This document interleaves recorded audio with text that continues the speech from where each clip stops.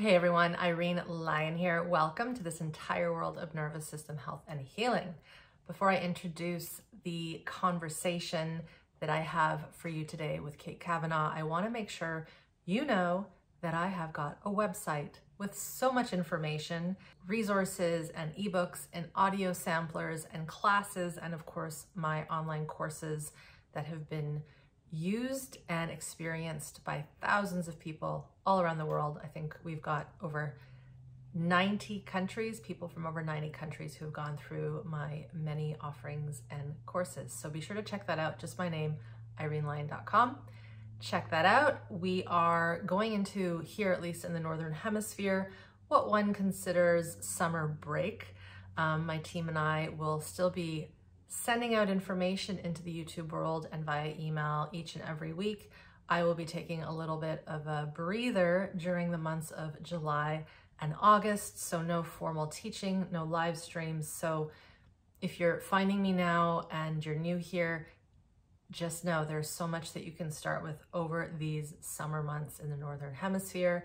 And then we will be opening up registration again for Smart Body, Smart Mind. This is my 12-week online nervous system rewire course in September. So all the information for this is also below this video, wherever you're listening or watching this, and all that information also on my website. So be sure to check that out if you are not aware of what Smart Body, Smart Mind is. Today, I have a conversation. This isn't really an interview, although we might consider it an interview. As you can see, it is a long form conversation with my good friend, fellow producer of content and interviews, Kate Kavanaugh. Kate and I met via a mutual connection in the online podcast space, and we've just really connected over a mutual love of regeneration, healing, and restoring not only the human system, but our planetary Earth, our Earth system, into better harmony, better flow, better health. So in our talk today, we talk about what she does, where she's come from, her trauma story, her nervous system story, what led her to want to get into the world of regenerative farming. Out of all things in the world, that's where she is, that's what she does right now.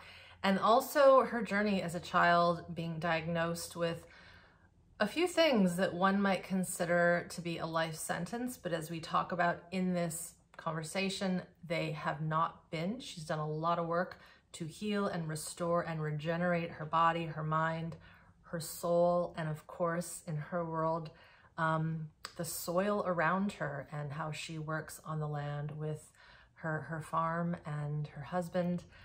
I hope that you check her out and be sure to find her podcast. It's called the Mind, Body, Soil Podcast. More long form conversations with experts, not just about farming, things like death, things like how we connect to self, how we connect to the world around us, all sorts of really great topics. So I hope you connect with her after you've had a chance to listen to our conversation. And the other thing I do want to mention, you might be wondering, why am I putting out such a long conversation? And we talk about this towards the end of our talk, how important it is, we feel, to have long conversations, to really dive deep and connect with another person and to share those connections with others. I understand that we're in a world right now where things are fast and quick and you want a soundbite. And of course, this is not for that. This is for you to really sink in and of course get to know her and listen to our interaction. I hope you find some good information, education, and inspiration from this discussion. I certainly did, and I have no doubt that her and I will have more discussions in the future. Take good care and enjoy this long form talk with Kate Kavanaugh. Hi, Irene. It's such a pleasure to be here. Ditto. And as we were talking about a second ago, we already talked about 20 minutes before we hit record here. So plenty to talk about. Yes, I have a running joke that some of the best podcasts that I do happen before or after I hit record. I agree.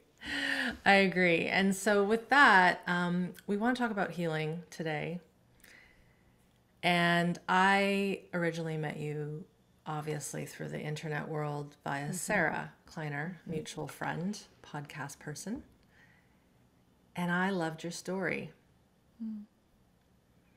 And I would love if you could just tell people who you are, where you are, what you do, and then we'll just piece together your story from childhood. It sounds like we might get into where you are today. Yeah, I've been thinking a lot about needing some of that childhood story sometimes as a reference point. But my name is Kate Kavanaugh, and I am a farmer, a butcher, the host of the Mind, Body, and Soil podcast, and just somebody who loves having conversation and being in nature. And I've been a butcher for the last 13 or 14 years. It was part of a journey that took me from being a vegetarian into eating meat. And I have been a farmer for the past 5 years. And I also work as a nutrition therapist. And so my real goal in life is to sort of bridge health of land and health of bodies, and to explore what it means to be humans woven into this earth. Super. What I want to address, let's just talk about the elephant in the room. We're not having this conversation today to convince anyone that they must eat meat. It's not about that. No, not at all. But you do. And what turned you, or what shifted you from being a vegetarian for, I think it was a very long time? It was. And let's be honest, this is extreme to go from that to being a full-on butcher where you are teaching people. Is it butchery? Is that the right term? Or yeah, we teach people butchery. We also teach people how to move through on-farm processing, and so the slaughtering of animals on farm, and teach people some about biology as you get to see it reflected in an animal's body, getting to see fascia, getting to see muscles and tendons and ligaments really in action. Yeah. I saw that in anatomy class when I was in university. And it's interesting because I recently caught a video of you teaching in Texas. And it was just so lovely to hear someone else talking about anatomy from that perspective and understanding it. And it seems like an amazing art form. Not something that I think I would ever want to go into, but I honor it because I grew up with farmers and people that hunted and fished and all these things. And I'm quite ignorant to how I would process something like that. So it's commendable. One of the things I like to tell people is that we are one of 40,000 generations of hunters. And so I think that there's something that's built into us that has knowledge of that, that has been passed throughout time. And I think that for anybody who is curious, and again, that's not going to be everybody, there is this beautiful opportunity to kind of get to see how some of these systems that you talk about so often, how fascia interconnects this web throughout the body, and to kind of see that firsthand, and to see your biology reflected in another being can be a powerful experience. It is, and it reminds me, when I was in my Feldenkrais training, which is one of the things that I did for about 4 years, learning how to work with, really it was the skeleton, and the movements of the skeleton, developmental movement, human movement, some of the things that you've experienced through going through my courses, which you have. I remember one day we were playing and sitting, like on hard stools, and we were learning about the pelvis and the sit bones, so the ischia. And one of the pieces was to get our hands under to sit. And it's hard on a stool. It squishes your finger, right? Yeah. But to feel the roundness and how big that ischial tuberosity. Yeah, that tuberosity is. And I didn't think much of it because I had been an athlete and grew up in an animal hospital seeing x-rays, and so I knew what was in the body pretty darn well, and I was trained in exercise science and did anatomy and all that. But I remember there was a few people in the class, Kate, who got viscerally nauseous. Like they wanted to vomit when they felt their own bone to that degree. Oh, interesting.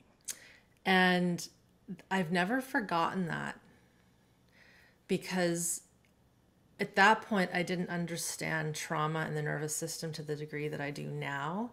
But what I now know is they were disconnected from their body. They're in this amazing mind-body training, and yet they actually don't have a connection to it at that visceral level. And that was so visceral to feel that skeleton from the inside. Yeah. Very different than touching your finger bones. Yeah. It's the same reason some people faint when they see blood. Yes. It's interesting, and I want to lead into this gently because it's definitely, I think that there are times, as we're talking about this, right, there is some shock factor when you see the inside of an animal.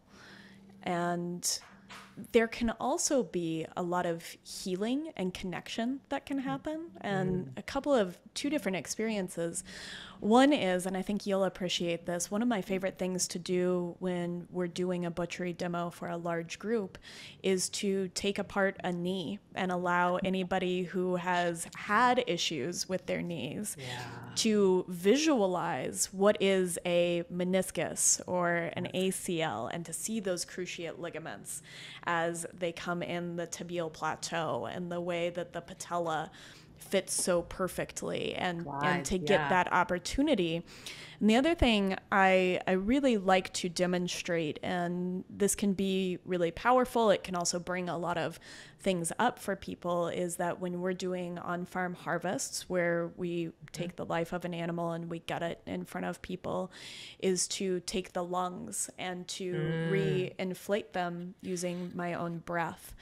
And it's a very stunning process to kind of get this peak of this ghost of biology, right? Because what's happening isn't what a breath would be. I most recently did this with a bison, and so that's going to be 12 of my breaths to fully inflate lungs. But it gives us an opportunity to see just the power of that expansion, and to give a visual to what it is to truly take a deep breath.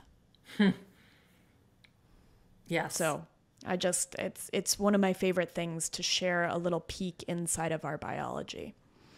Yeah, and I think I have a strong stomach for this stuff because I grew up in the the OR, I should say, operating room, as a little girl with my dad doing, routine surgeries with animals, spays and dog neuters, but also I would be there if he was doing an exploratory with an animal that had passed.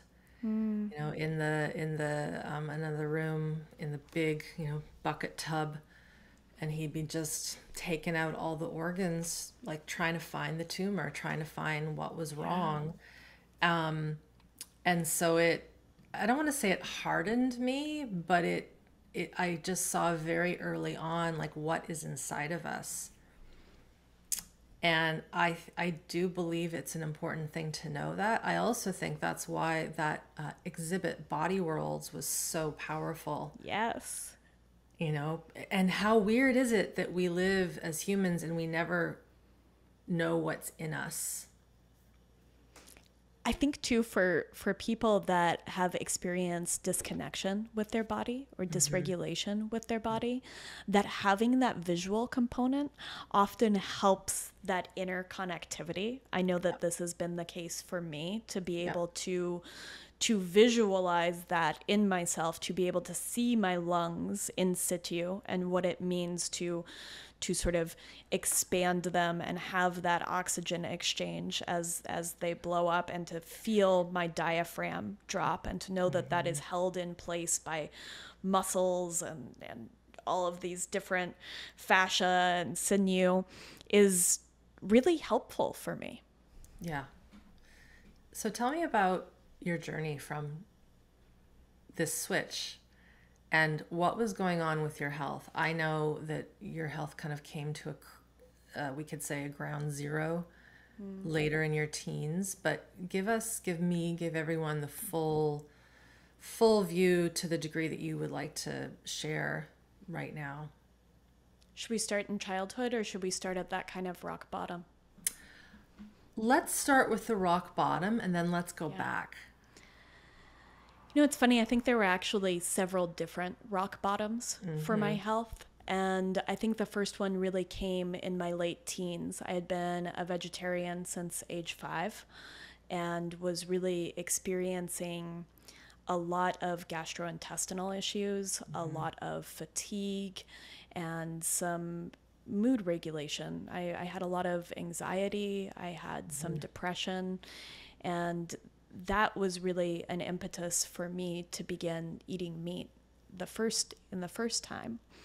And I had another that I think was a deeper rock bottom in my late 20s after I had started a business and been running it for 4 or 5 years. I found myself incredibly burnt out. I had quit using drugs and alcohol, but had previously used drugs and alcohol as things had become very intense, and I was looking to escape the financial pressure and the pressure of running a business. Yeah. And I had quit that and sort of started on this journey of regaining my health. I really wanted to re-nourish myself after this sort of 2-year period of burnout, and found that I was getting increasingly more tired. And this led up to the point where we eventually moved from where we lived in Denver, where our butcher shop is, to a farm in upstate New York, and I could scarcely get out of bed. So I would kind of go from the bed to the bath and maybe have 2 or 3 hours of the day where I could work or really focus on much of anything. And I think that was my true rock bottom in health. And this was 3 years ago. Oh, that recent. Yeah. So that was when you were 28 when you hit the rock, or I mean, it was kind of happening throughout, I would say, ages 28 to 31. I'm 34 now. Okay. And so that real deep rock bottom 3 years ago, I was a little bit after turning 30. And I was struggling in a lot of different ways. And there were a lot of other symptoms too, very achy joints, a lot of gastrointestinal issues, just terrible stomach aches that really prevented me from living my life at all. I was completely shut down, completely frozen, and very sick.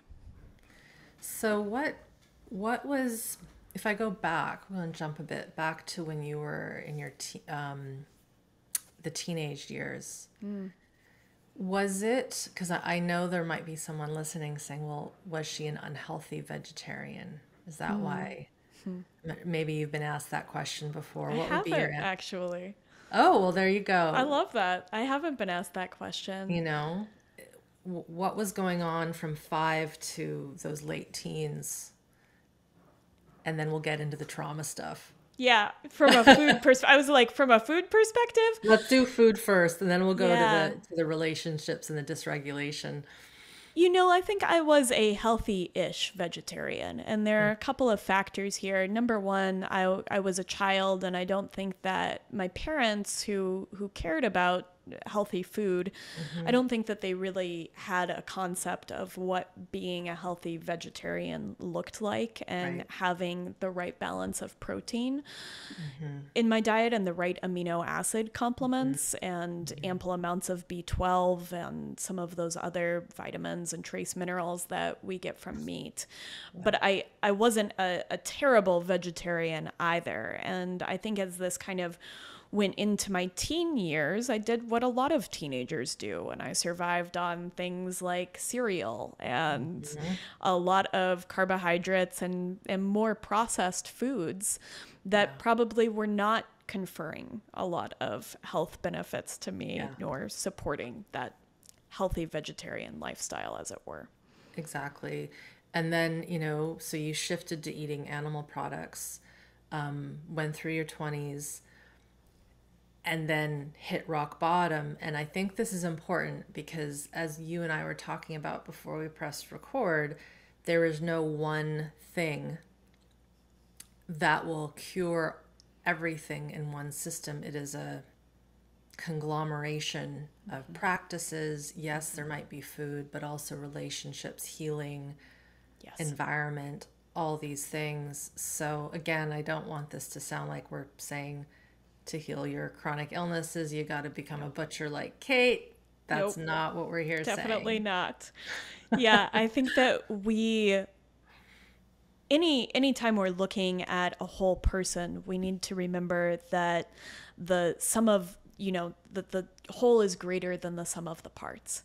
And that we are sometimes in illness, this constellation of symptoms and this constellation of environmental factors, whether that's the trauma from our childhood or where we live or chemical exposure. And there is no single solution, just like there is no single problem, really. These things don't happen in isolation. No, they don't. And just before we started to record, my husband, Seth, whom you know of, and many listening to this know who he is, he was, I think, answering some questions in one of our forums online. And someone had come across one of my Q&As that I had done in one of my courses. And I was actually quoting Matthew, I think it's Matthew Walker, who's the sleep expert. Yeah. Is that the right name? Yeah, Matthew Walker. Yeah. He's great. And he is. And I was introduced to him through Joe Rogan's podcast because I know that's the best place to go to get the full long history. And so I think it was like, of course, 3 hours probably long. And it was great. I would say that a little bit of it might be outdated because, the science changes, but that's not a big deal. But what the person had asked, and it's a valid question because they follow me, they asked, is this going to conflict with the circadian biology elements that you are teaching through some of the experts, namely Carrie Bennett, Sarah Kleiner, Corey Ghisvini? And I said, well, try not to worry about that. There's going to be important information from Matt Walker's talk, like the influence of alcohol on sleep, the influence of sleep deprivation and how terrible that impacts our physiology. And then, he also mentioned that it's good to get morning light through glass. And we know we want to get morning light, or any light for that matter, with at least a crack of the window. There needs to be that ray, that photon that comes through. Yes, if not outside. Exactly. Preferably outside or sitting on your porch, etc., without sunglasses, no contacts, no glasses. And so, this is one part about being an observer of science and also in the world of human health. And of course, it's human health and environmental health, soil health, animal health. There isn't one thing, but there's going to be lots of things from different people, and then you have to amalgamate it into what works for you. Yes. I like a glass of wine. I'm not going to not drink that from time to time, worrying about my sleep. Exactly. Right? We're bio-individual is something that I always like to remind people, right? The confluence of factors that make us lends something very unique to our biology and to the levers that we are going to need to pull to heal. Yeah. And within that, there's not going to be a single person with the answer. There is not going to be a single science with the answer. And that is something that is evolving. And I mean, even as you were just saying this, I just listened to a podcast on Rick Rubin's podcast, which I think is called Tetragrammatron. It's a hard one. I don't know if I got that right. With Andrew Huberman and Jack Kruse. I wondered about that one. This really interesting conversation of two people that have a very different understanding and very different elements of, and I'm going to put this in quotes, the science, coming together to have a conversation about where they might line up, and where Matthew Walker having that viewing morning light through glass, well, maybe there's something else to that. And I think that just like for our bodies, where we are this constellation, this confluence of all these different factors, and we have to look at that through a holistic context. Talk a lot about this in regenerative agriculture, looking at things holistic context. And so when you're looking at an ecosystem, or you're looking at even just the soil food web, you're looking at something that is incredibly complex. It has all of these different players and factors in relationships that are being built to give health to the greater whole. And we are no different than that soil food web or than that ecosystem. And so looking at that holistic context of all those factors is really important in my mind. It is important. And when I did see that those three were going to do a podcast together, and they've done it, and it looks like it's out on the airwaves, so I'll have to check it out. I remember sharing, and I said, wow, these worlds are colliding. That's a very good sign. Very good sign. More than I think, I'm getting tingles in my head as I say this, more than I think people might realize. They think it's three cool dudes, with this history. But the fact that an artist, businessman, manager, an artist, and somebody who has written a lot about creative work. Yeah. So that Huberman, who's pretty hardcore science, but you can tell he has got a spiritual kink to him, and he doesn't really talk about it. And then, I mean, why would he be having a chat with Kruse, and Rubin? And then Kruse, whom is a neurosurgeon, just for the people who don't know, Dr. Jack Kruse, neurosurgeon, and now really into the he's really the godfather of quantum health out there. Yeah. And them coming together to me is like old school philosophers meeting around the campfire, meeting in the alchemy lab, and talking about their stuff. Yes. And they're getting out of their silos. And I think that this is one of the most important things. You have Huberman, who is very much in academia, in this ivory tower discipline that's very in line. You have Jack Kruse, who's very much a rebel within the Western medical complex and within his viewpoint in sort of that more academic ivory tower lens of science. And you have a creative, and they are leaving their silos, and they are willing to have a conversation. And within that episode, I think Huberman gives a masterclass in humility and curiosity, and being willing to come to the table with an open mind. And I think that it is really beautiful, and it absolutely harkens back to the days of having philosophers or artists in a salon sharing ideas. And I think that we have actually lost a lot of that sharing and exploring and getting curious and getting outside of our disciplines and outside of our dogma in order to begin to synthesize what we all know, and maybe come a little bit closer to some really salient points. What excites me is that it is them whom are older than us. Huberman not by much, but Kruse definitely. A mentor once said to me, Kate, a Feldenkrais mentor, when I was seeing all of the fighting and all of the pettiness and ego within, it was my Feldenkrais community's trainers. Nobody wanted to collaborate. And if someone had a really good idea, it was like people were afraid of it because that meant it was going to take money away from them.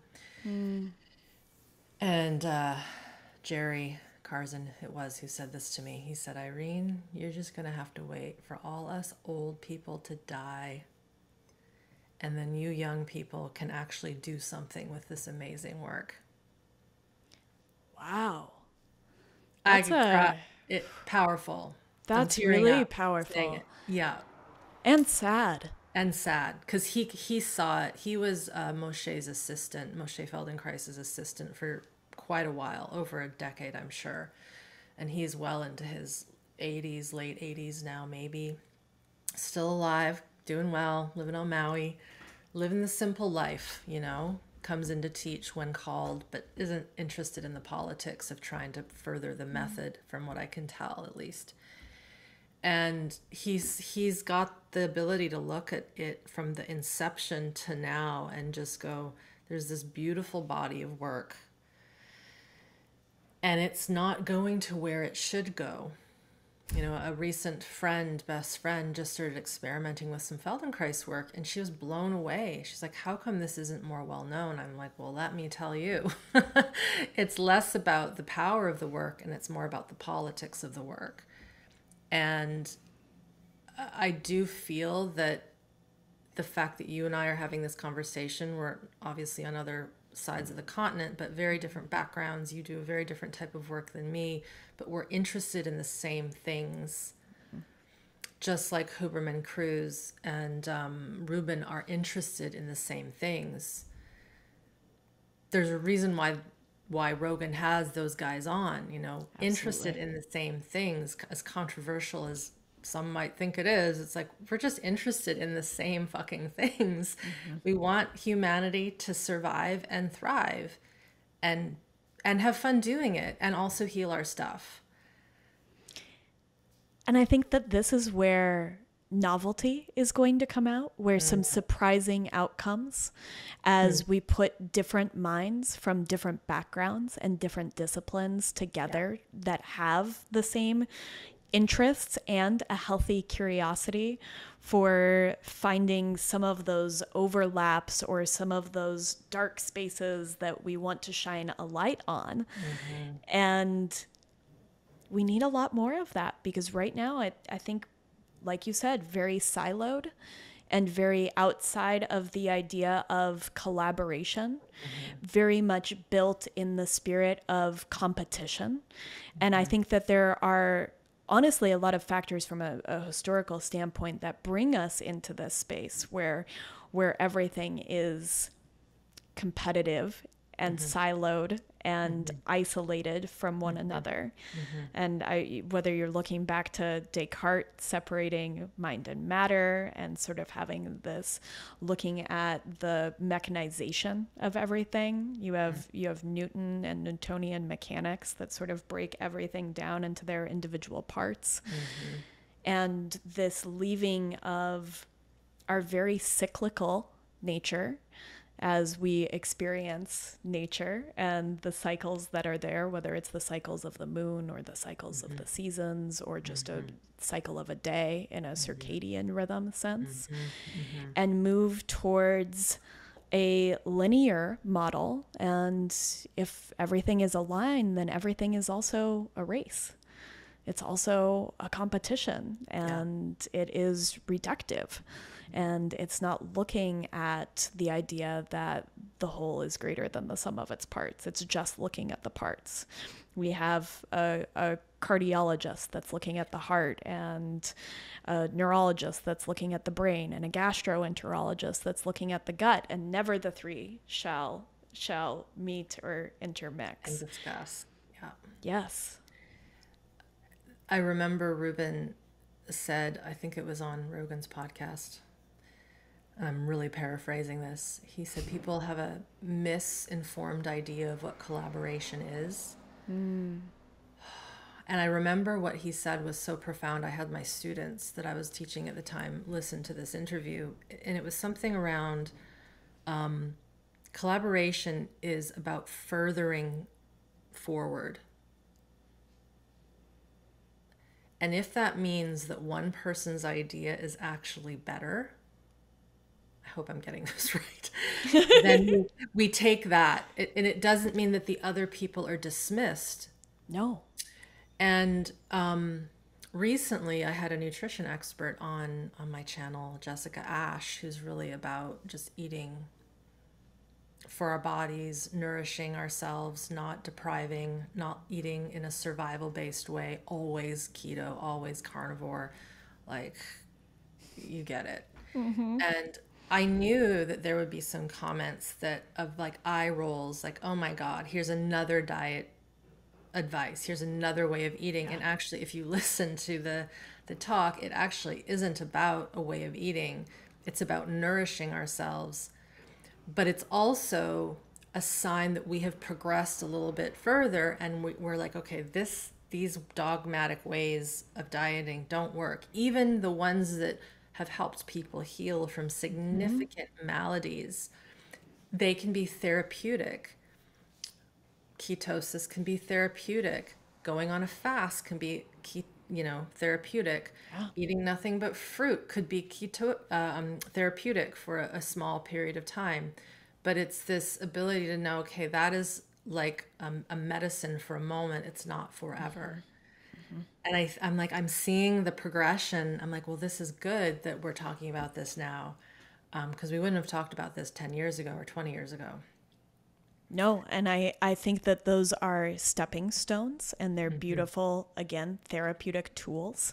And I think that they have lent some new ideas to the space. And as we begin to integrate some of those things, as we begin to find some synthesis between some of these different ideas and pull a little bit from here and a little bit from there, I think we start to see a little bit more of a bigger picture emerge, and something that, again, less siloed, less dogmatic, more in collaboration and relationship. And I also think that we see this collaboration and relationship modeled for us in an ecosystem, right? Inside of the soil.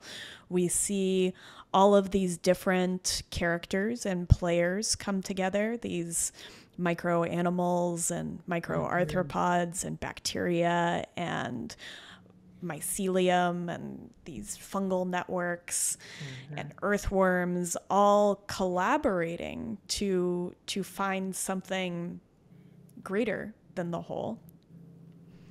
And I think that it has been a gift for me to get to experience, you call it regenerative agriculture or just a holistic view of nature and ecology, to be able to see this spirit of collaboration. Could you define regenerative agriculture for those who have no, again, I'm not expecting everyone to understand the agricultural world, industry, or regenerative farming. So for someone who doesn't know the difference between what you and your husband do on your farm compared to something else, how would you define these things, just so we can educate people on that? Yeah, I think at its simplest, regenerative agriculture is really trying to mimic the systems that we see in nature. And when they're not being interfered with by us, is how I'm going to put this. And so finding some mimicry of those systems. And so a really good example of this is bison on the North American continent. You have a coevolution of the animal bison, which is a ruminant. It has a 4-chambered stomach that is uniquely designed to digest plant matter, to digest grass. And then you have grasslands. So 40% of North America used to be covered by grasslands. And at the time, it sequestered more carbon than the rainforest. It was very beautiful ecosystem. And bison and grasslands, and this is pretty simplistic, but we're gonna go with this, co-evolved together, which means that they need one another and that there is a symbiosis that happens between this mammal and this ecosystem where the grass is giving the bison all of this nutrient density, all of this nourishment, and that's coming from relationships inside the soil too. Mm-hmm. And this bison, in turn, is providing urine and fecal matter that is giving microbes back to the soil, that is providing moisture in a really arid place and helping the nutrient cycles of those plants, and also pressing seeds into the soil, acting as a pollinator. And so they need one another. And so within regenerative agriculture, it's looking at how can we create these mutually beneficial relationships inside of an ecosystem in the mirror of nature, and how nature would create those relationships. And this is sort of opposed to what we see on the other side, what I would call conventional agriculture, where you see a lot of monocropping. And I bring up monocropping in particular because I think that this can apply to both crops that we eat or that we use as feed for animals. These are corn, soy, wheat, but we also monocrop things like kale or lettuces or avocados, strawberries. And so we see these single crops being grown that could also be a single crop of beef, honestly. When you're looking at a concentrated animal feeding operation or a CAFO, you're just seeing all these cows that are eating feed that's been grown and imported into that space. And nothing is in relationship, as it were, with anything else. There is no symbiosis, there is no reciprocity.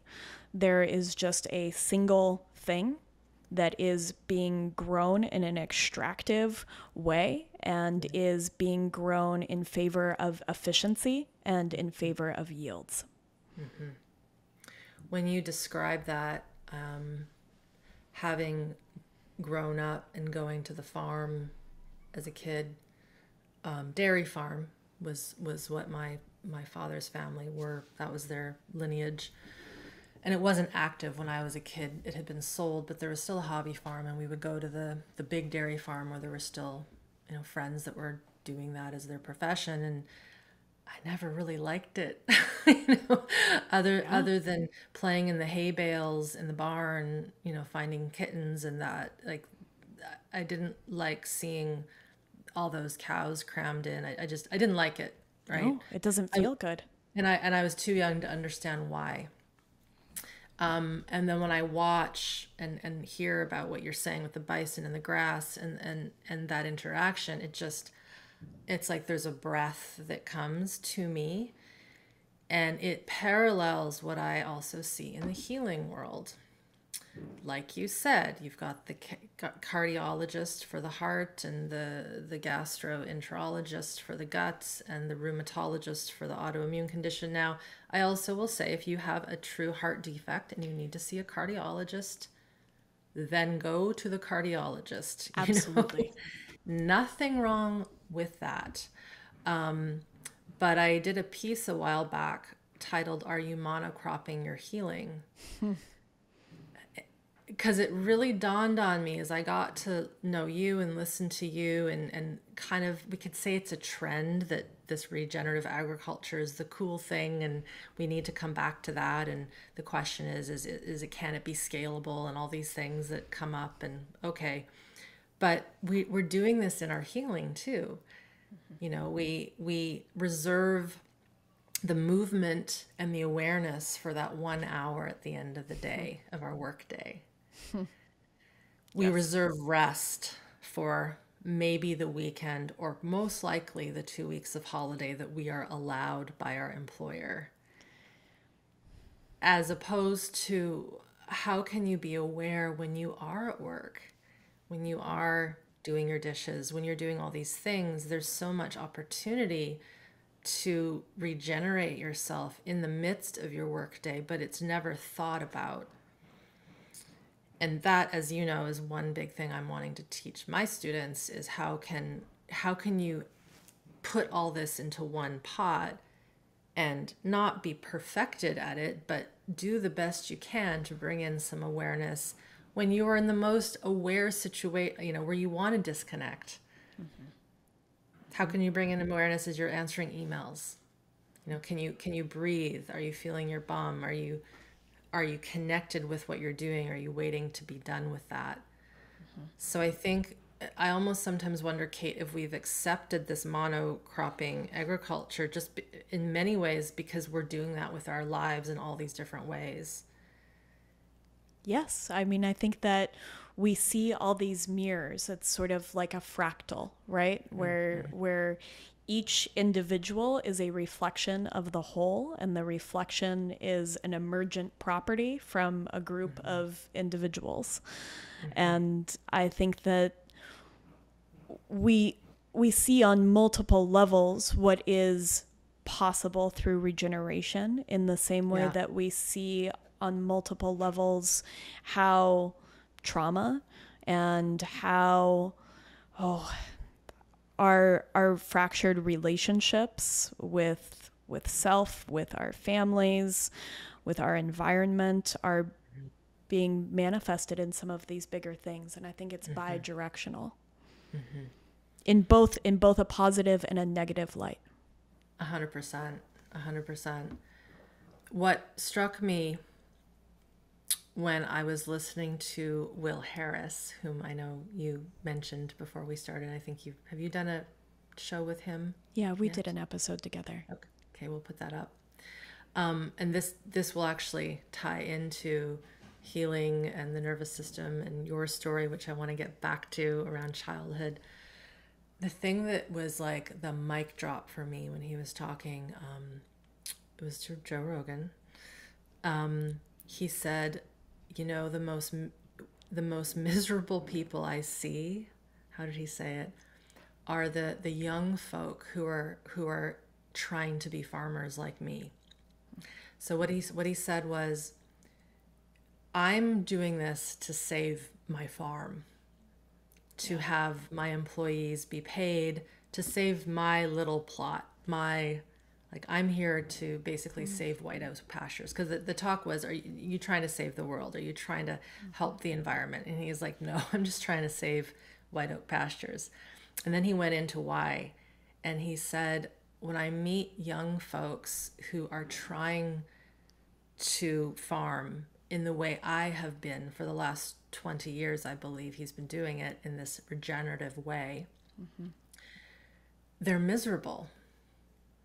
And he said they're miserable because they're doing it trying to save the world.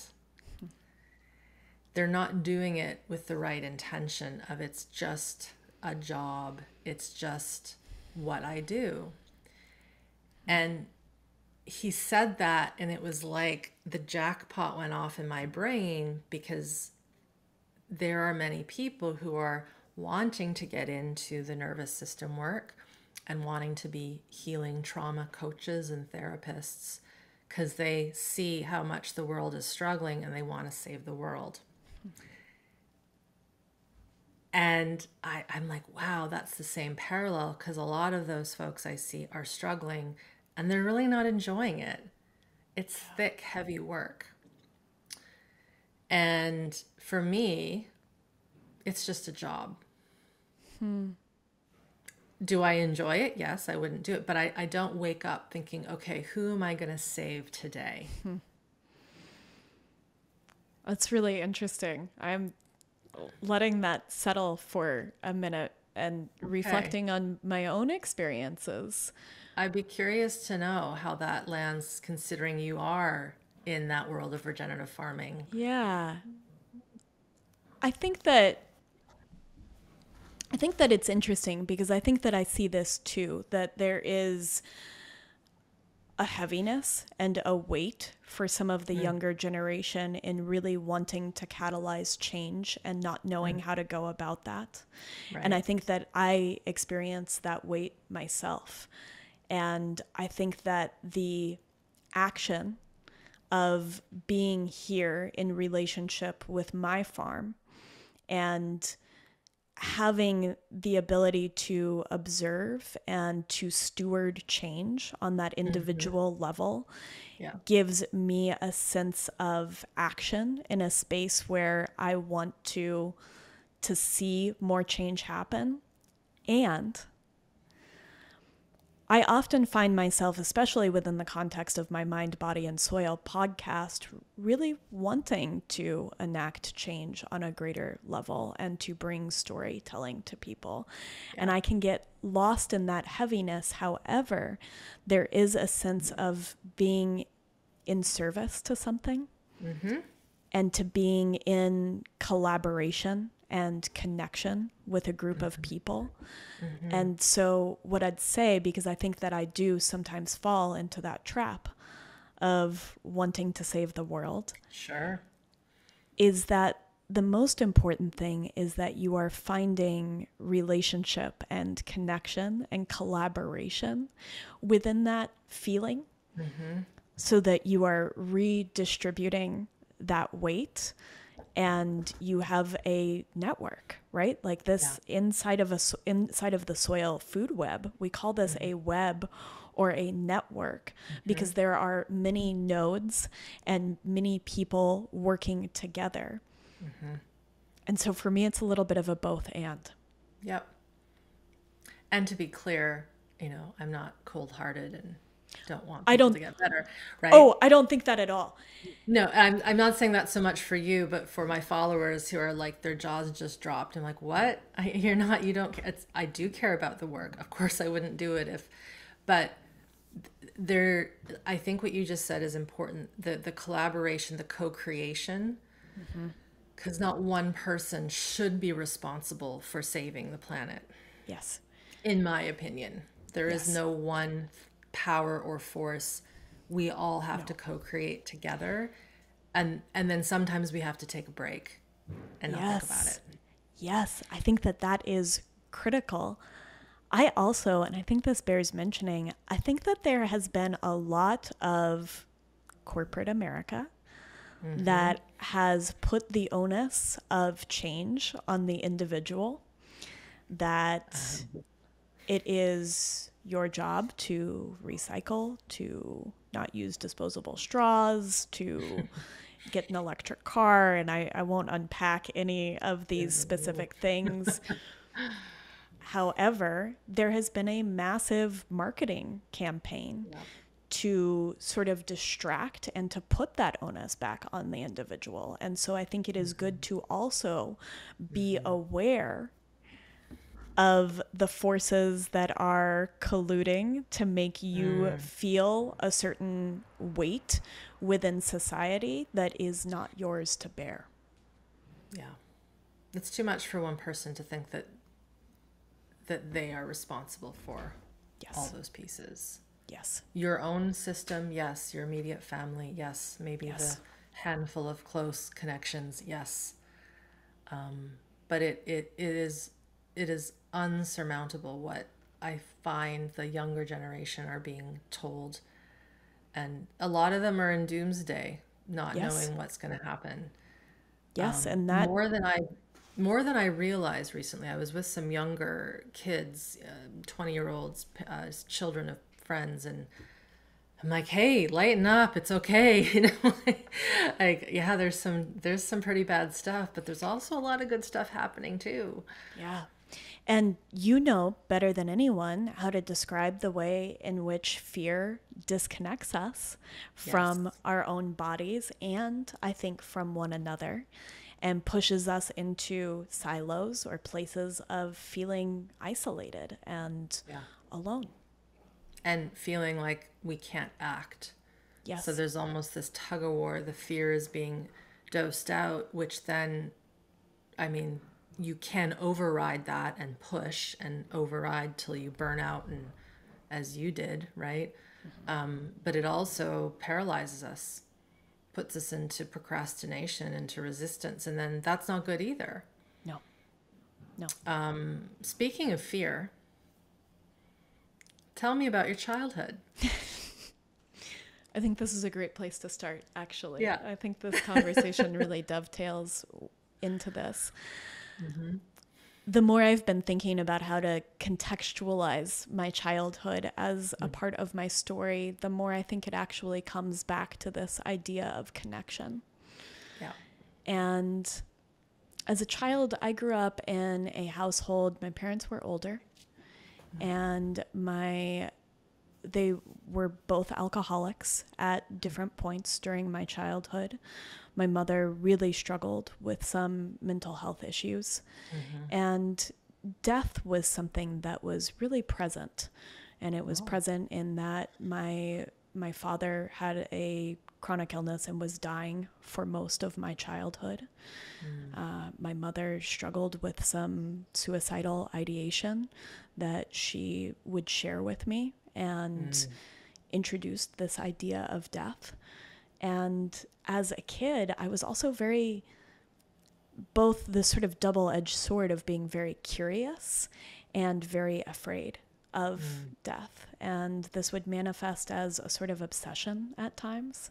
And to give an example of this, I would watch the scene where Bambi's mother gets shot over and over and over again, trying to understand something around age 4, age 5. And I couldn't connect.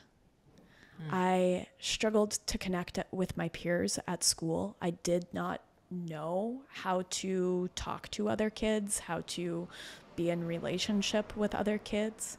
I was incredibly isolated and felt very ostracized, very other as a kid. And when I went home, all I wanted to do was disconnect from the intensity that I was experiencing in my house with my parents. And as an only child, was also pretty alone in that space. Yeah.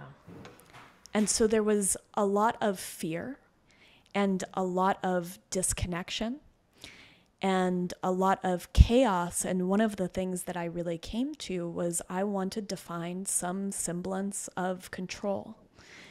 And one of the few things that I felt like I could control was what I ate.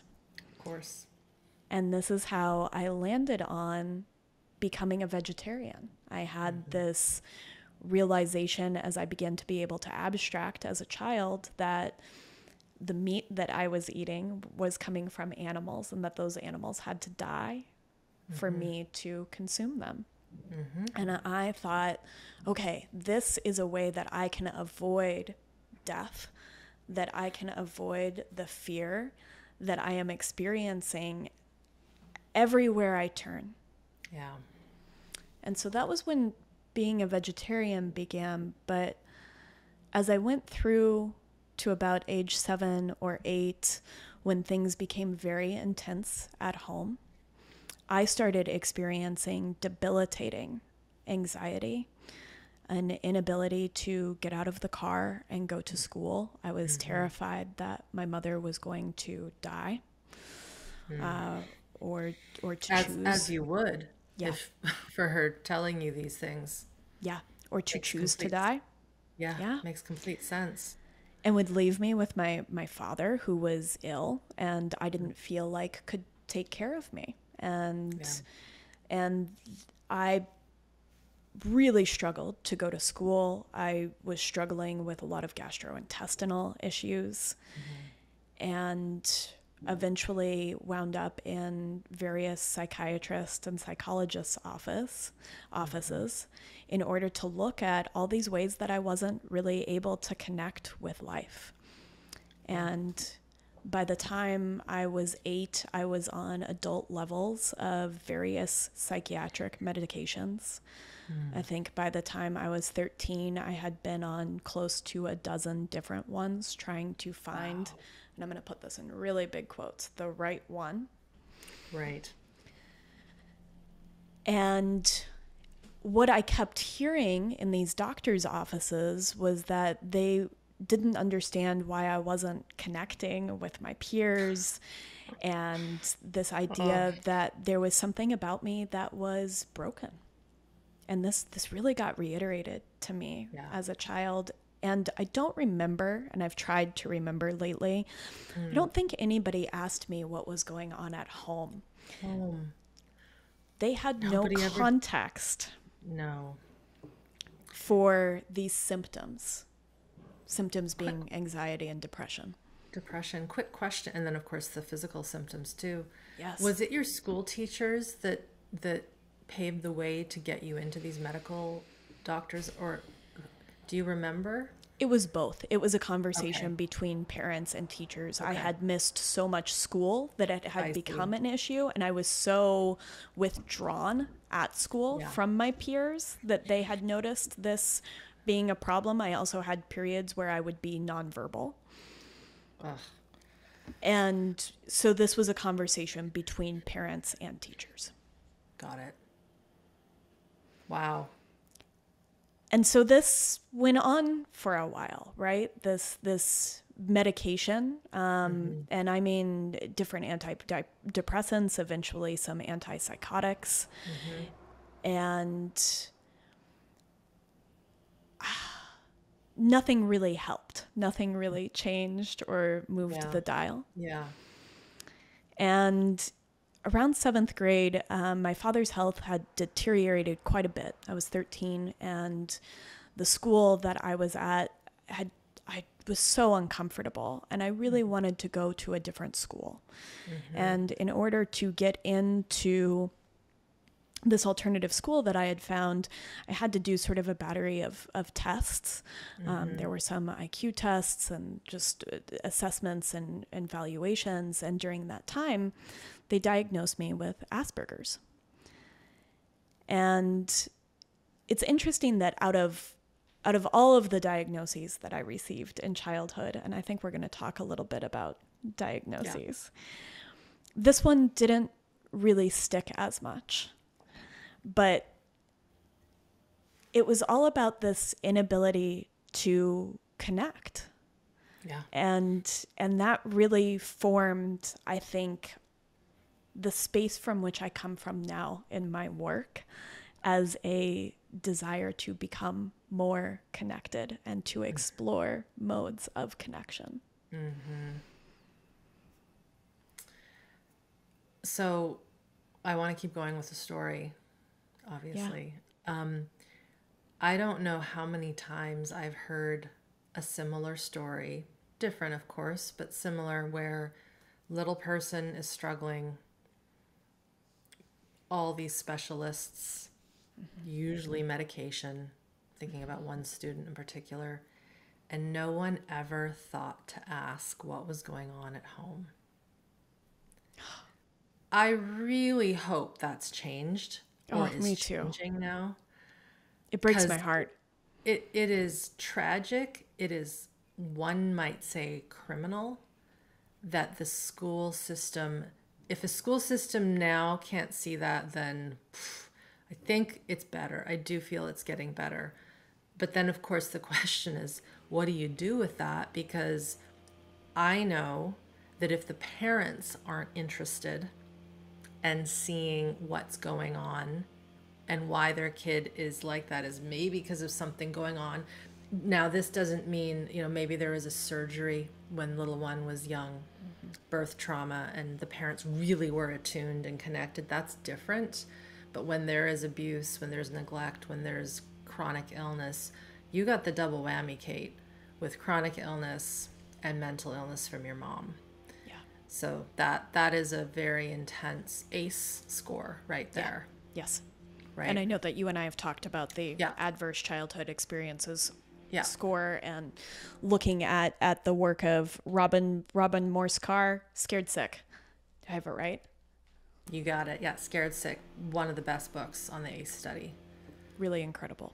Yeah, Scared Sick. We'll link that below for those who haven't seen or read it. Better than trying to read actual ACE papers. Don't try to go to the CDC's website and read the ACE study. It's been going on for decades, so it's pretty complex, but they condense it into that book in such an easy to read way, with compassion and the problem, of course, and how insanely big this situation is. Yes. All right, so here's what's interesting. You can connect. Clearly, you can connect. It's your living right now. How crazy it is. And thank God you broke out of that cage. Yeah. Yes. And that is what it was. It was a bucking of the system, and it was one of the things I'm really thankful for is a sort of rebellious nature in me, in that I really wanted to defy labels. And I tell people for my 8th grade graduation, what ended up happening was I got into that school, but my father died, and I ended up staying at the same school for a variety of reasons. And for my 8th grade graduation, I was given a copy of Civil Disobedience and told that I was one of the most difficult kids that had ever gone through there, which I appreciate and take as a great compliment. And this would sort of dovetail too into, I left home at 16, and I lived in punk houses, and I found the punk rock music scene where I felt very at home for the first time, in a band of misfits. I really suited me. And I think, again, there was this idea that you can't put a label on me, and you can't define me, and you can't put me in a box. And I think that, again, that rebellious nature had something to do with my decision as a 16-year-old to then go off of all these psychiatric medications and to search for different healing modalities and different ways of connecting. Did you go off those all cold turkey? Yes, I did. Wow, lady. Tell me what that was like. It is hard for me to remember what that was Okay. like, because there were electrical zaps in my brain, is the only way that I can categorize that feeling.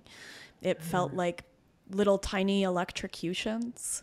Yeah. And I just don't really remember that period. I remember some pain and fogginess, and it's just all clouded. That's amazing. I'm going to say this right now as a disclaimer. It's not recommended to do that. No, absolutely not. It can be very intense. My sense is because even though you had chronic illness going on in your gut, you were still young. You had a bit of youth on your side if it was 16. And it sounds like you were with people of your own kind. So, in the punk rock era, like I just recently revisited the Violent Femmes music. I saw that on your story today, and I was just like, I love Irene. Well, and it just, I had forgotten how much that kind of music was part of my life back then. It was needed. I don't need it in the same way I did back then.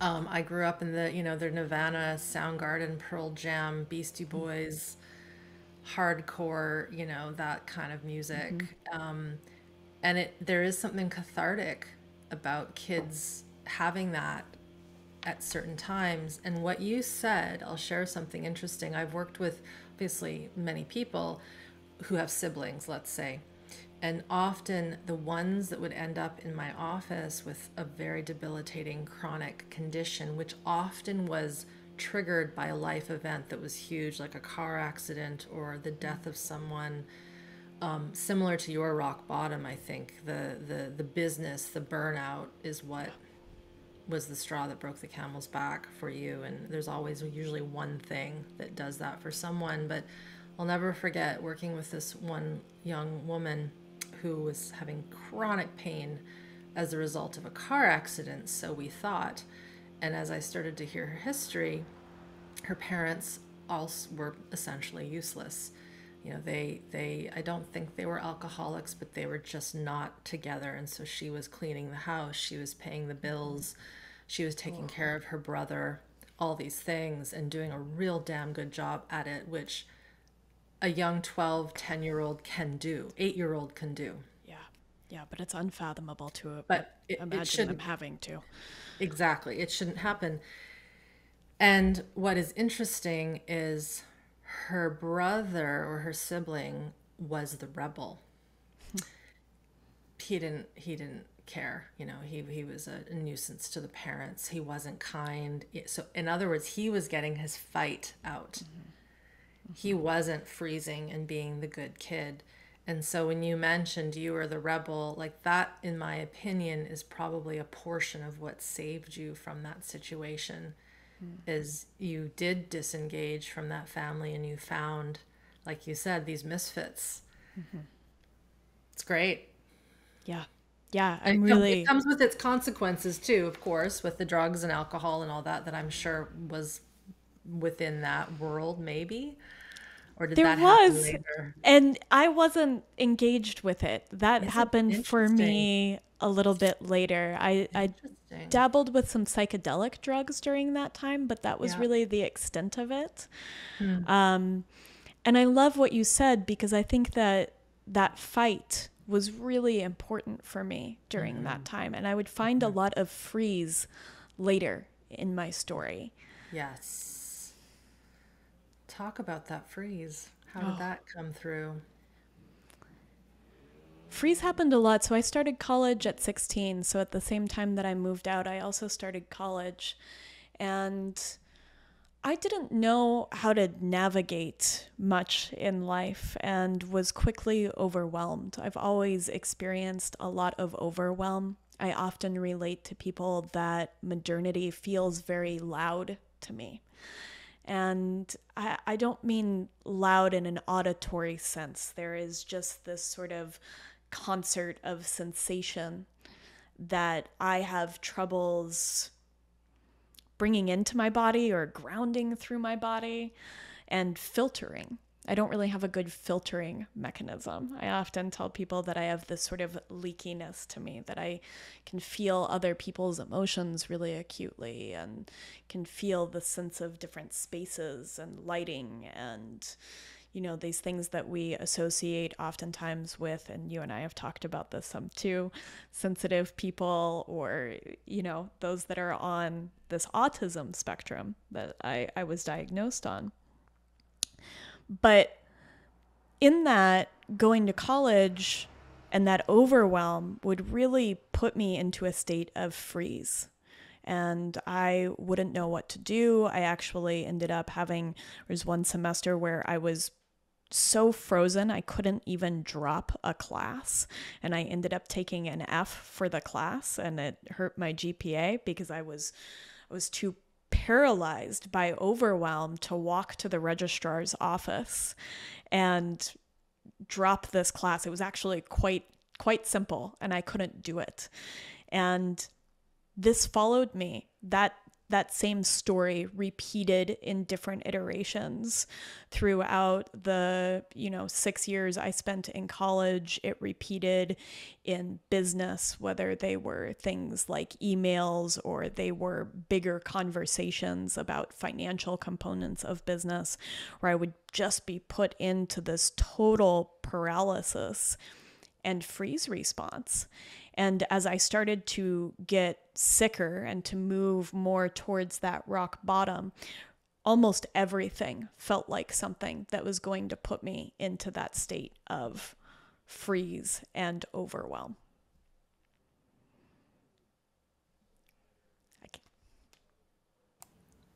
Your capacity was maxed out. Absolutely maxed out. And the analogy I often use, I think you know it, the swimming pool beach ball analogy with the balls in the pool. You had some craters and meteors in there that were just lodged into your pool. Yes. You know,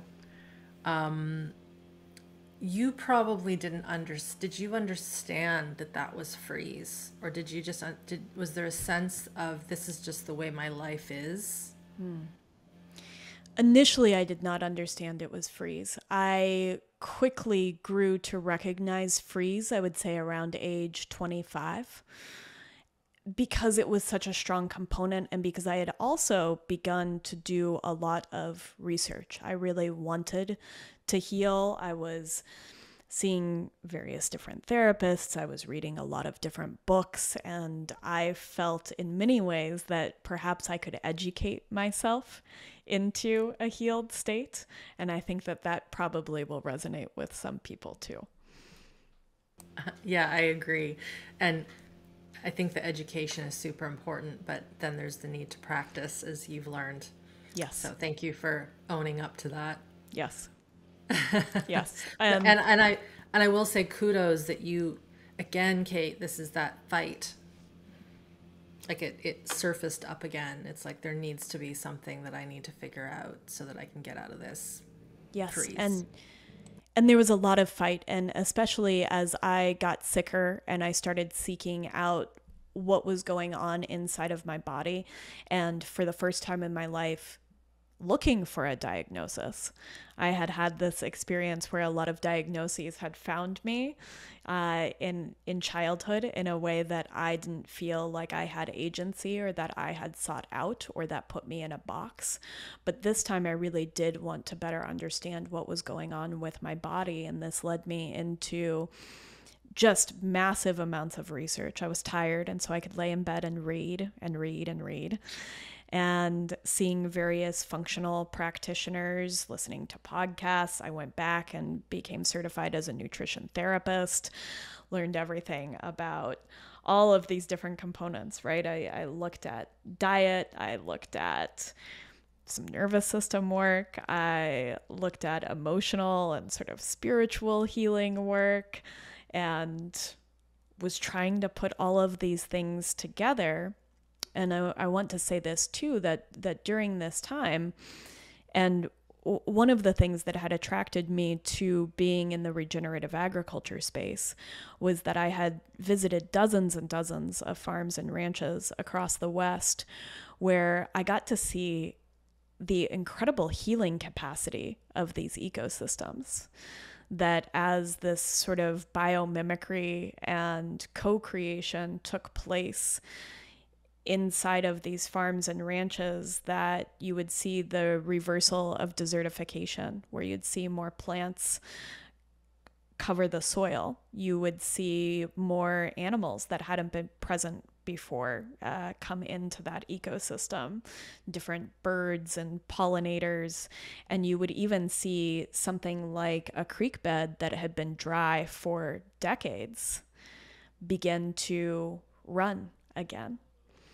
And I knew that there was something in that I was just a reflection of those spaces. And so I was pulling all of these different levers, trying to find that holistic context in which I could heal.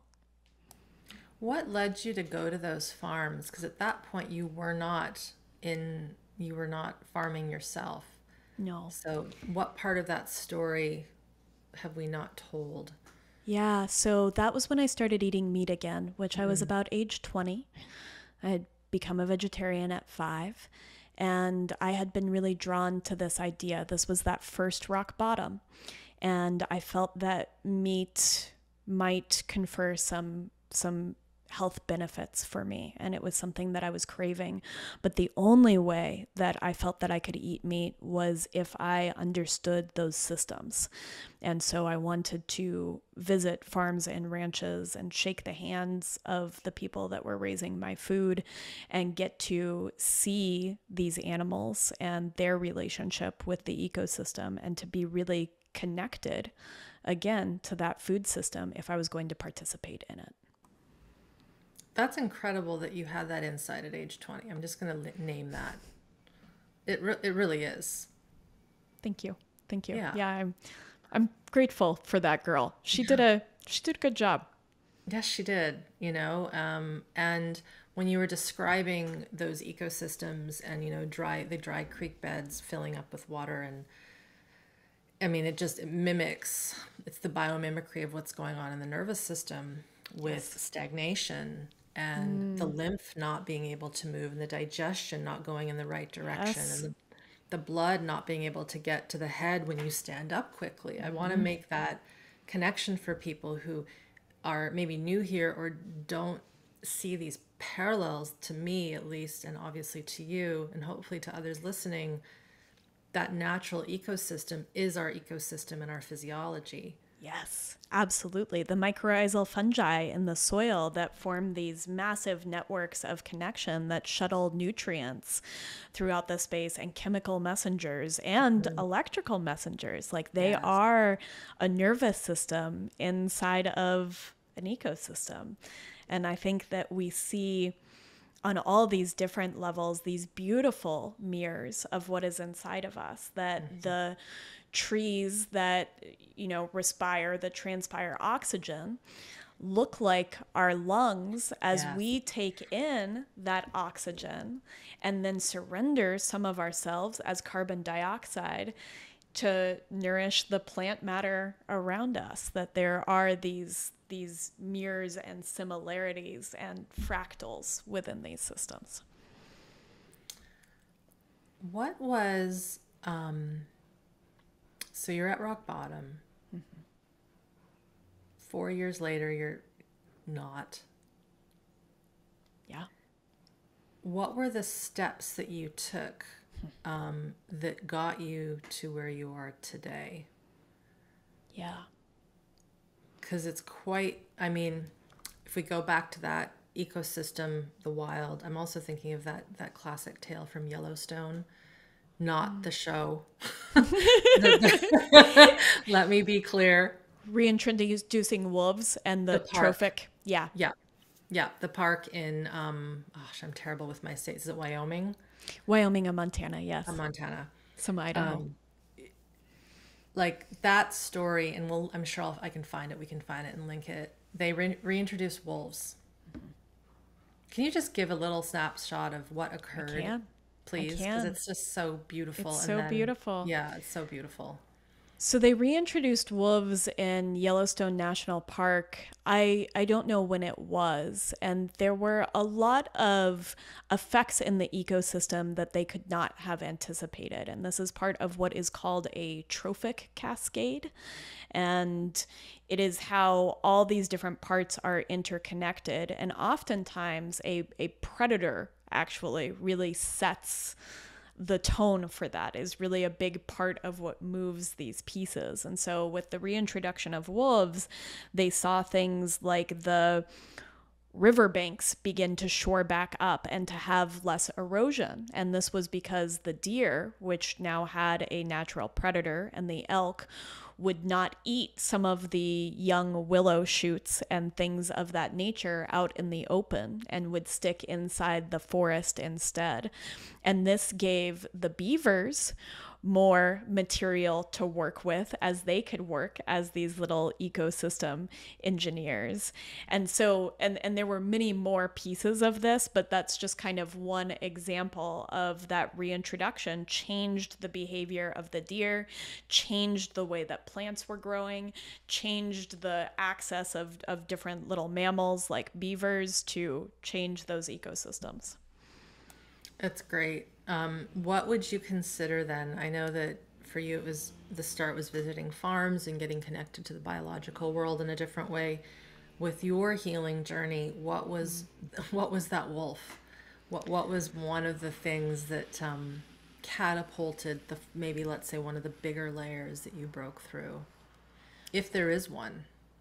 I'm not sure that there is one. I think that food, I think that nervous system, I think that my relationship to myself, and I think that some of this is nervous system and not outsourcing my healing to various people, which I did. There was a lot of looking for an answer. And so in many ways, perhaps it was acceptance that there wasn't a single answer, that there wasn't a single diagnosis, and accepting the complex constellation of factors that had gotten me to that place, and the constellation of factors that were going to work to get me out of it. It's interesting, because if we look at that Yellowstone example, it was one thing that shifted all those things. it'd be hard to know if there was a bunch of things, if it would have had the same effect. Who knows? Yeah. But as you started to talk about that, and as I started to reflect on the students that I've had and hearing their stories, you're right. There's many pieces that confluence into a massive shift or a massive change. So for you, it's food, the nervous system connection to self, not outsourcing, getting help when you need to, continuing to educate yourself, all those pieces. Yes. Yes. And let me say this too. Please. Because I think that something that is happening inside of that trophic cascade is that you are bringing all of this constellation of characters and players back into relationship with one another. And so you are restoring the relationship between the beaver and its source material. You are restoring the relationship of the deer to the forest and to the open wetlands. You are restoring the relationship between predator and prey. And so while you are reintroducing one thing that might be influencing it, ultimately, I think what is happening is you are bringing everything back into relationship with one another. It's bringing everything back into that harmony. Yes. That symbiosis. Yes. And I often actually come back to music in this. And I come back to this idea that any given diagnosis or any factor in our healing, like we want a symphony. We want there to be this harmony, that there is going to be a wood section and a brass section and a wind section. I'm going to do really poorly at naming sections, but there are going to be all of these different factors that, just like you said, are coming together at this confluence. So what's your thoughts now on these labels, the one that you were given? I know you and I have talked about that privately to a larger extent, but how do you see that now? Where do you feel, if at all, if you are on any kind of spectrum, where is that now? I know you've been writing a lot about this in your own time. Yeah. A lot of this came up. I'm going to take us back for just a second, if that's okay. I started exploring the idea of what is self and what is other. And I was diagnosed with an autoimmune condition. In the scheme of this, I have autoimmune atrophic gastritis, maybe, which manifests as pernicious anemia, curiously enough. And so this is an inability of the parietal cells inside of the stomach to make intrinsic factor, which is a binding protein for B12. And so it's really interesting that I was led back to meat all those years ago, because I think that my body was really seeking a particular nutrient. And this has been a big part of my healing journey. But I think that within that, there's been this question, being diagnosed with autoimmunity, being diagnosed with Asperger's or autism spectrum disorder. The root word in both of those, autos, is the Greek for self. And so autoimmunity is a resistance to self. It's an inability to recognize self. Autism is selfism. It is the practice of self, of inwardness. And I think in a lot of ways, we're in this crisis of self.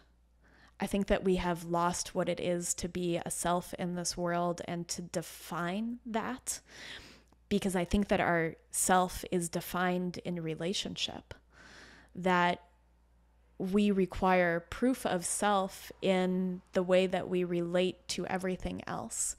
And so when we touch something and we experience, I'm reaching over to a flower that's on my desk here, and we experience touching that petal is on the other side being felt, right? When I reach out to my husband and I touch his arm, on the other side, he is feeling that touch. When I look outside onto my farm and I take in all the beauty of spring in bloom, it is that beauty that I am in relationship with, that lets me know that I can see, that I have this experience of sight. And I think that in many ways, everything happens in relationship, that we define ourselves as a concert of relationships. And I think even within that, one of the reasons that food is so closely held and dogmatic for so many of us is that we breach what we consider the boundary of self as we bring fork to mouth and we put it inside of us. It goes inside of our bodies. And then as it's digested, the constituent elements of our food diffuse across a one cell wall thick membrane. And what was once other becomes self. And yet, for every one human cell in our body, there are 9 cells that make up our microbiome.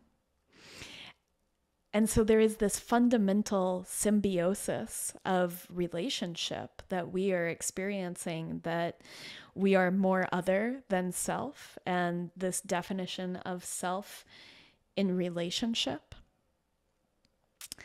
And thinking about that really shifted what it meant to receive all of these diagnoses of an inability to connect so many years ago. And to come home to an idea of connection and of relationship within an interconnected web of life, and this constant transformation of matter where self and other are in this sort of dialogue at all times, that our biology is being informed by our environment through our food, through light, through touch. And I don't know if I believe in a single diagnosis any more than I believe in a single cure. And I think that we are so often put inside of these little boxes and these parameters in these, I mean, it's a monoculture, right? That we are just this one thing. Oh, you're autistic. You are somebody who suffers from depression. You are somebody that suffers from anxiety. You are this, as opposed to this. I often will say, what would it be like to frame it? You live currently with this. Yes. And yes, for now. And there is so much potential. And I think that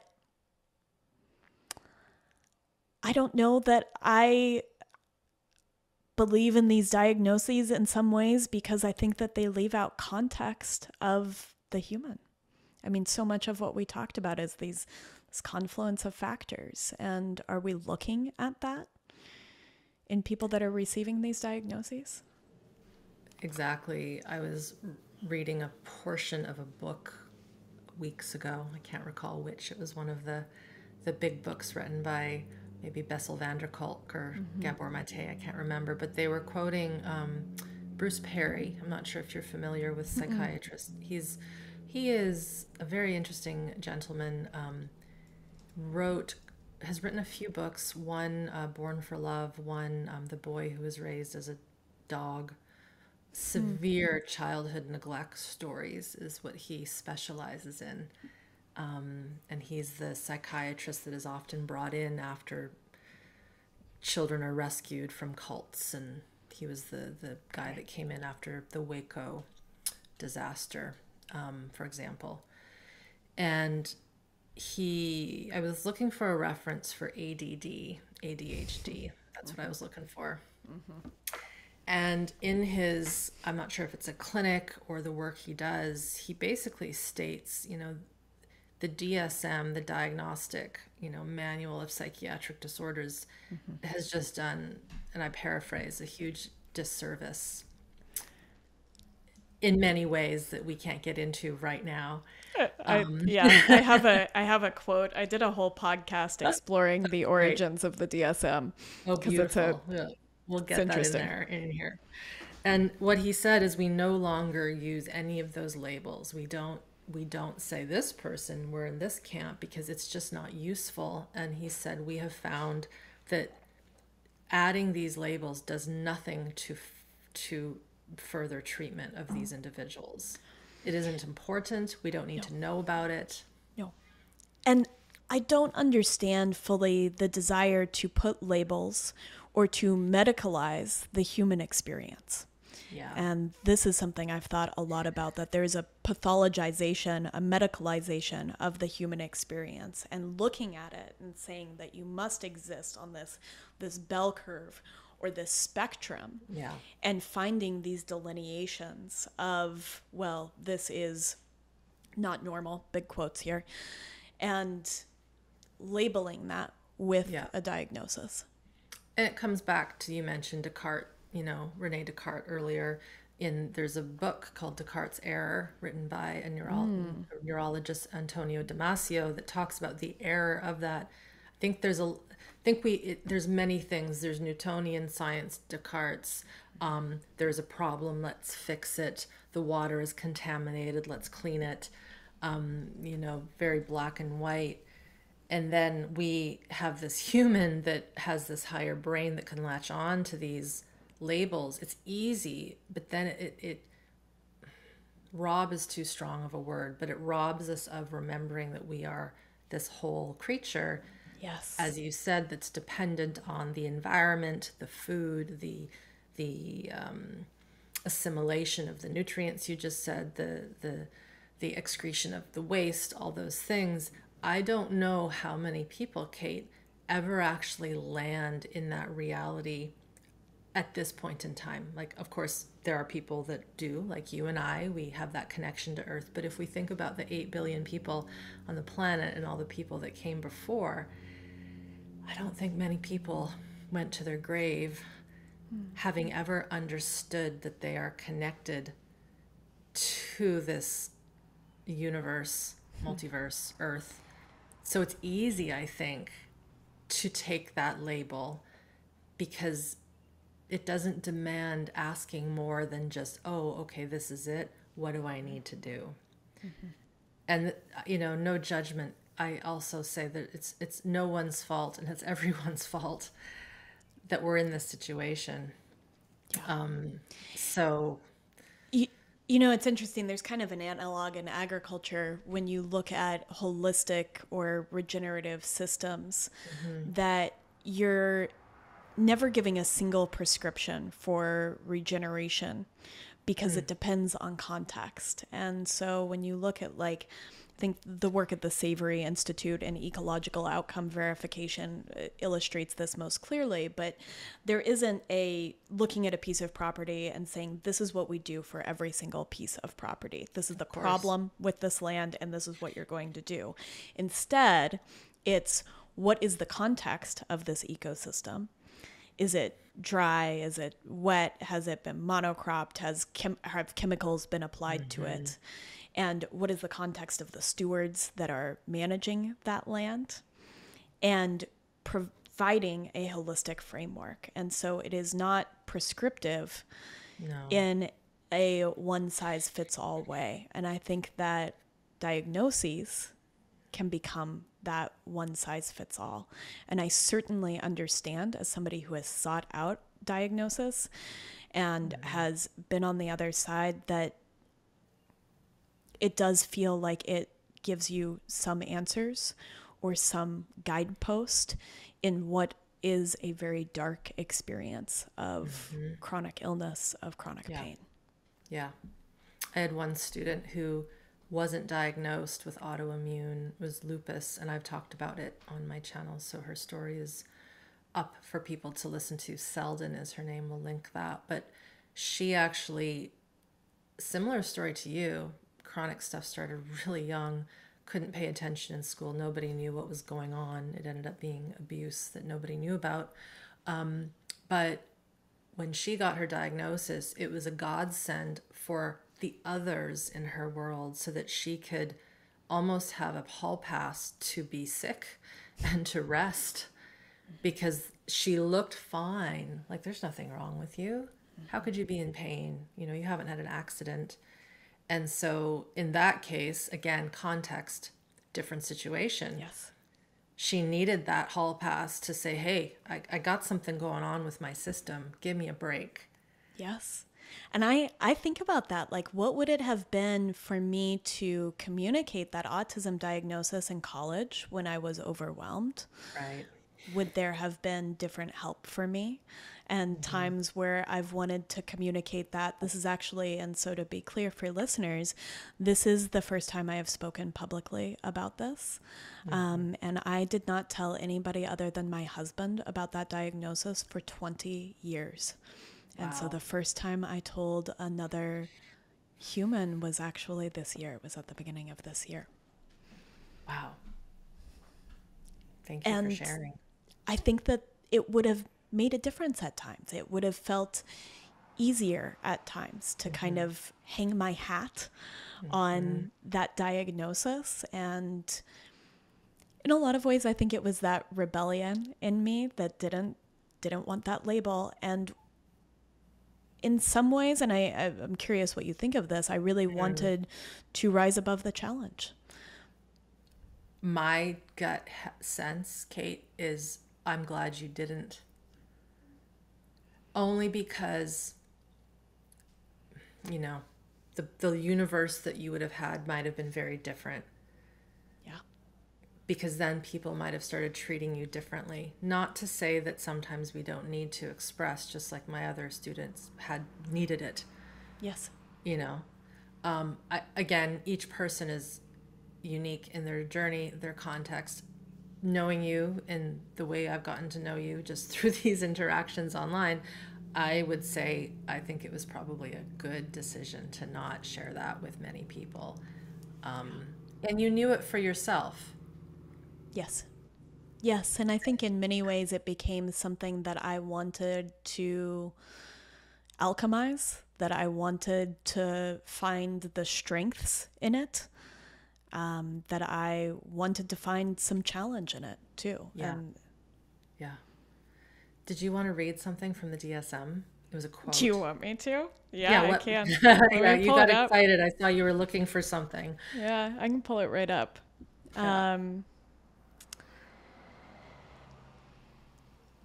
I love this. So this is from Robert Spitzer, who was one of the main creators of the Diagnostic Statistical Manual. Okay. And in an interview with the BBC that is absolutely worth watching, because there are so many quotes in there that talk about this DSM task force and the way in which they created this diagnostic criteria. And it's worth looking into. So Robert Spitzer says, what happened is that we made estimates of the prevalence of mental disorders totally descriptively, without considering that many of these conditions might be normal reactions, which are not really disorders. That's the problem, because we were not looking at the context in which those conditions developed.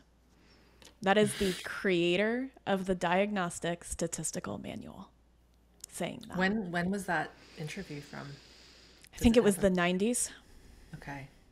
Well, you see, that makes me chuckle, and it also is heartbreaking Yes, both. because it forms pretty much psychiatry and how they diagnose and treat.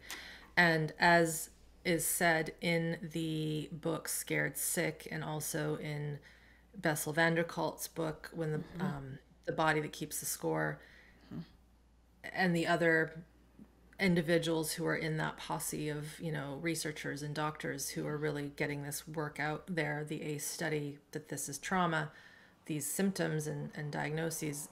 Every single diagnosis in that manual goes back to early childhood trauma Yes. in some way, shape, or form. Yes. That's a problem. You know? That's a big problem. Because it goes back to you as that little kid, nobody asking what is going on at home. So it almost is like when, you know, it'll be interesting for us to come back in 10 years to be like, what's going on with that manual now? You know, that quote reminds me of all the other instances where we've seen one thing that's been stamped in become the trademark for a generations of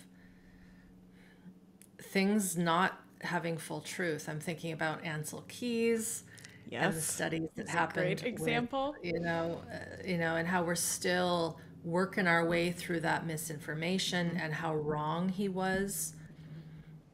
And of course, we could have 5 hours talking about all the other instances where that stuff has been stamped as truth and nobody has went back to question the founder and what they were doing and their thoughts now Yes. even. Yes, and has not left space again to come back to Rick Rubin and Cruz and Yeah. Huberman, has not left space for people to come out of their silos and explore concepts that where they may or may not agree with one another in these forums to further the idea of science. And we also have to remember that science is inherently political, that it gets teased into these political movements as well. And so there are no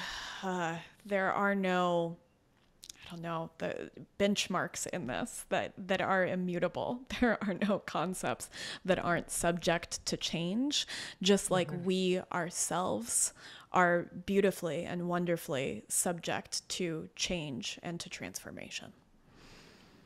Yes, ma'am. Anything else you want to share? I mean, I shared a lot. I can't think of, Yeah, I think you yeah, have. I can't think of anything that's particularly there. But if you have any more questions, I am of course game. No, I appreciate the full circle we've taken. As you know, I wanted to share your story of healing. I also wanted to share your story because I do believe your podcast is a very cool one, a very different one. So I want people to know about you and what you're doing. And it isn't just about butchering and meat. No, It's about, right? I want to be very actually, clear. mostly not. Exactly. Mostly not. So, Exactly. yeah, and it's called the Mind, Body, and Soil podcast, and we explore all three of those things, sometimes through the lens of regenerative agriculture, but lately we've been delving a lot into history, right? Some of the history of some of these institutions, so the Great. medicalization of us as humans, which I'll send you a link to that episode with James Connolly, and into some philosophy and exploring these sort of interconnections that we experience, looking at where these fractures occur in the way that we view the world, looking some at hunter-gatherer societies and what they Yeah. might tell us about different modes of being with nature and with each other. And so deep explorations and long format, real big deep dives. The best kind. But the best kind, very much in the style of Joe Rogan. And I want to speak to that too, because, some people have noticed that I've stopped time stamping my long form podcasts and shows. And one of the reasons why is there's no quick fix in learning and listening to conversation. And I will, if someone is listening to this now, that means they have gotten through the 1 hour and 46 minutes. So thank you for those that have made it this far. The one thing I've learned in my 25 plus years of being in, if we could call it a health and healing industry, don't love that term, but that's what it is. I make a living doing this stuff, is you need to be a scholar in this world, and not just a scholar of healing, but a scholar of the world, the planet, the people, the things. And I don't know if many people know how to do that anymore. And I do think that this long form podcast trend that has been occurring, while it might seem crazy compared to the fast